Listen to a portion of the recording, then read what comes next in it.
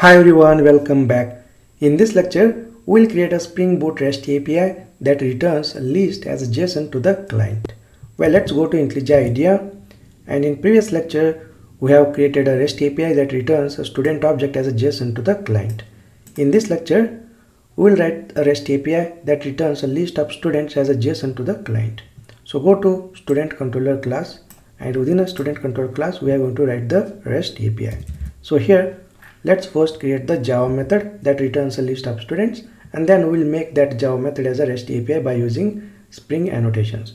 So here just type public and then return type of the method as a list of type student. Alright, and next let's give method name as get students. Let me first create a list of type student and let's call it as students equal to new array list. And next let's add a student to this list. So here students dot add student and then new student. Let's give ID as a 1 and then first name Ramesh and then last name Padhatari. Next let's add one more student, students dot add and then new student, and let's pass value to this constructor, ID as a 2 and then first name let's say Umesh and last name let's say Padhatari.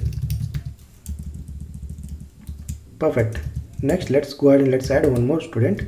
Let's say student dot, let's call add method and then new student, and let's pass value to the constructor, ID as a 3 and then first name let's say Ram and then last name let's say Jadhav.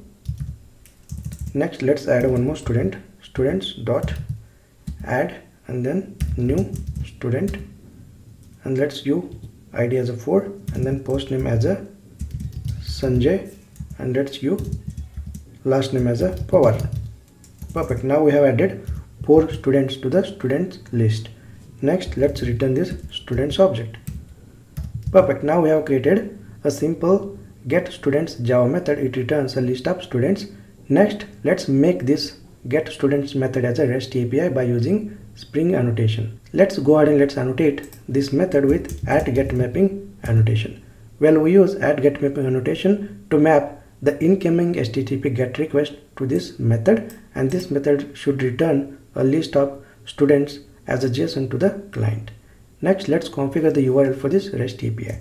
So here let's pass students. So this is going to be a students because this REST API returns a list of students. So whenever a client want to call this REST API, then client have to use this URL. For example, localhost :8080/students.